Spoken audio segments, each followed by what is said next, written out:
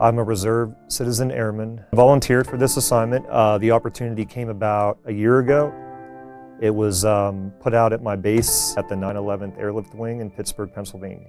I really wanted to challenge myself. I've never done anything like this before.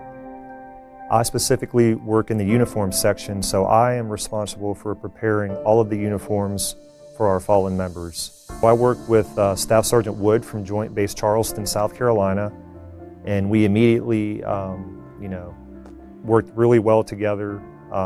We work hand in hand. We already know our roles. We always know beforehand if we have a fallen member coming in, talk about the things, talk about who's going to do what, and then we execute that. Teamwork. I know the importance of having that service dress the best way possible. Knowing that I had a hand in sending a fallen service member home helps me sleep at night.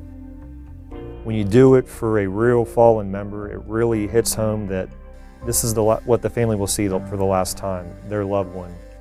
So I want to make sure that uniform is perfect. What we do here, there's no mistakes, there can't be. We are a zero-fail mission. We bring back all of the fallen with the most dignity, honor, and respect. It doesn't matter their rank.